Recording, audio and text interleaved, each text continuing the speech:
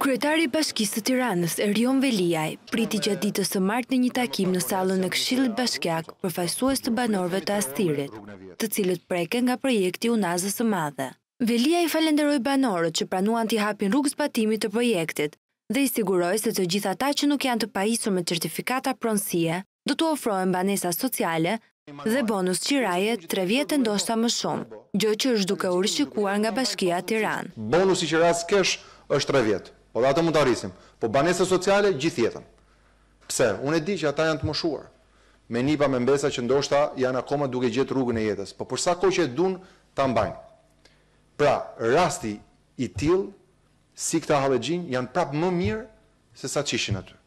Do të thotë që ne jemi përgatitur që për gjithë këtë kategori, si 2 shtëpit që u prishën brëm, si 2 shtëpit që u prishën sot mëngjes, si 2 shtëpit që po prishin tani në drek, që hynë të kategoria që as kishin bërë letra legalizimi, as kishin certifikat pronësie, as kanë thjesht me fut kokën diku, sot e kanë fut kokën në një vend shumë të mirë. Me punojse sociale, me mend sociale, me restorant, me të gjithë shërbimet që ju ofron në atë zonë, në abone autobusi dhe çdo gjë tjetër. Veliaj u premtoi banorëve të cilët i kanë banesat e regjistruara se përveç shpronësimit do t'u sigurohet edhe leje ndërtimi, nëse ata kanë tokë tjetër për të ndërtuar. Ka një kategori dytë që ka të bëjë me çështjen e shpronësimit.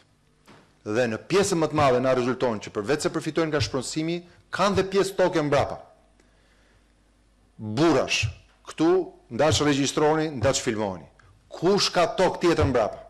Të vetën që nuk e prek fare gjurma, të vi që nesër të aplikoj për ndërtim bashki dhe krejt papritur nuk je më hallexhi, po je dikush që ke ndërtuar në vit parë të rrugës më të rëndësishme sot të Shqipërisë.